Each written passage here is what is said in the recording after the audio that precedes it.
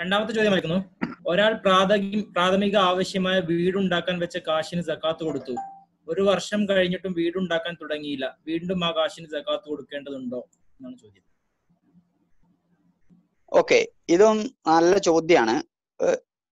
ചോദ്യത്തിൽ ആദ്യം തന്നെ നമ്മൾ ഒരു കൺസെപ്റ്റ് മനസ്സിലാക്കുക. സക്കാത്ത് എന്ന് പറയുന്നത് നിങ്ങൾ സൂക്ഷിച്ചിട്ടുള്ള നിങ്ങളുടെ സമ്പത്തിനാണ് സക്കാത്ത്. അതെന്തിനു വേണ്ടിയിട്ടാണ് നിങ്ങൾ സൂക്ഷിച്ചിട്ടുള്ളത് എന്നുള്ളത് ഒരു ചോദ്യമേ അല്ല, അല്ലെങ്കിൽ അത് സക്കാത്ത് കൊടുക്കുന്നതിൽ പരിഗണിക്കപ്പെടുന്ന വിഷയമേ അല്ല എന്നർത്ഥം. ഉദാഹരണം ഇപ്പൊ ഞാൻ എക്സാമ്പിൾ പറയാം. ഞാൻ 10 ലക്ഷം രൂപ എടുത്തു വെച്ചിട്ടുണ്ട്. എൻ്റെ കയ്യിൽ ഒരു വർഷമായിട്ട് 10 ലക്ഷം രൂപ ഉണ്ട്. എന്തിനാണ് ഞാൻ എടുത്തു വെച്ചിട്ടുള്ളതെന്ന് വെച്ചാൽ എനിക്ക് വീടില്ല.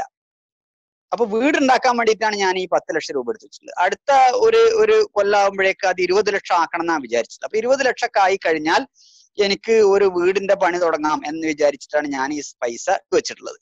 ഈ പൈസ ഞാൻ എടുത്തു വെച്ചിട്ടുള്ളത് വീടിന്റെ പണി തുടങ്ങാനാവട്ടെ, ഇനി പറമ്പ് വാങ്ങാനാകട്ടെ, കാറ് വാങ്ങാനാകട്ടെ, എന്തിനാണെങ്കിലും ഞാൻ ഈ സൂക്ഷിച്ചു വെച്ചിട്ടുള്ള 10 ലക്ഷത്തിന് 2.5% സക്കാത്ത് കൊടുക്കൽ നിർബന്ധമാണ്. അടുത്ത വർഷം ആവുമ്പോൾ ഞാൻ വീട് പണി തുടങ്ങിയിട്ടില്ല. അപ്പോൾ എന്റെ കയ്യിൽ എത്രയായി? 20 ലക്ഷമായി. പക്ഷെ വീട് പണി തുടങ്ങിയിട്ടില്ല. 20 ലക്ഷം രൂപയാണെങ്കിൽ ആ 20 ലക്ഷത്തിനും ഞാൻ സക്കാത്ത് കൊടുത്തിരിക്കണം. ആ 20 ലക്ഷം പിന്നെയും പിന്നെയും വീട് പണി തുടങ്ങാൻ പിന്നെയും ഒരു വർഷം വൈകി. അപ്പൊ ആ 20 ലക്ഷം വീണ്ടും കയ്യിലുണ്ടെങ്കിൽ ആ വർഷത്തിലും അയാൾ 2.5% സക്കാത്ത് കൊടുത്തിരിക്കണം. ഇനി ഈ പൈസ ഉപയോഗിച്ചുകൊണ്ട് അയാൾ വീട് പണി തുടങ്ങി. ഇപ്പൊ എന്റെ കയ്യിൽ 10 ലക്ഷം രൂപ ഉണ്ടായിരുന്നു.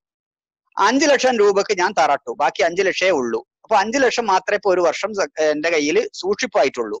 ഈ ബാക്കിയുള്ള 5 ലക്ഷം ഇനിയും ഞാൻ ചെലവാക്കും, പക്ഷെ ഇപ്പൊ ചെലവായിട്ടില്ല. അപ്പൊ അത് ഒരു വർഷമായിട്ട് എന്റെ കയ്യിലുണ്ട്. അങ്ങനെയാണെങ്കിൽ ഞാൻ ആ 5 ലക്ഷത്തിന് 2.5% സക്കാത്ത് കൊടുത്താൽ മതി. അടുത്ത വർഷം ആകുമ്പോഴേക്ക് ഞാൻ എന്തായി? ഈ 5 ലക്ഷം ചെലവഴിച്ച് വീടിന്റെ പണിയൊക്കെ തുടങ്ങി. അപ്പൊ എന്റെ കയ്യിൽ പൈസ ഒന്നുമില്ല, വേറെ ആളത്തിന് 2 ലക്ഷം കടം വാങ്ങി. അപ്പൊ ഞാൻ ഒന്നും കൊടുക്കേണ്ടതില്ല. അതായത് സക്കാത്ത് ഒന്നും കൊടുക്കേണ്ടതില്ലാത്ത ആളായി മാറി.